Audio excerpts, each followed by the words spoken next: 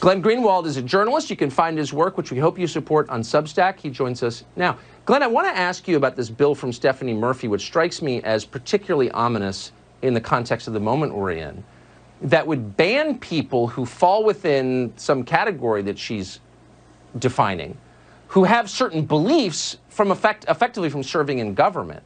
Should your personal beliefs be a criterion for employment in the federal government?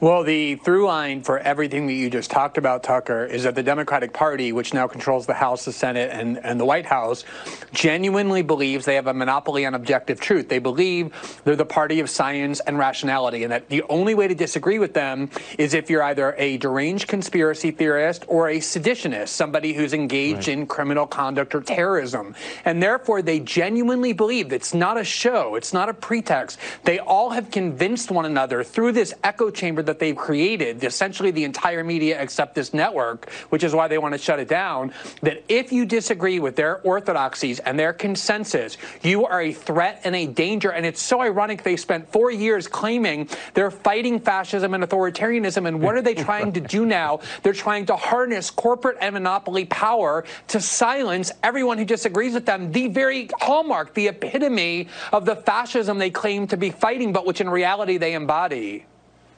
Well, it is kind of amusing. I'm trying to stay amused. I think it's important that they cite Russia as the thing that we hate most because they crack down on press freedoms and it's not a true democracy, as a pretext for imposing censorship on the press in the United States. I mean, is there no self-awareness at all, or do they just don't care? It's like they're envious of Putin that he's managed to consolidate the power that they wish they could wield and are trying to wield now.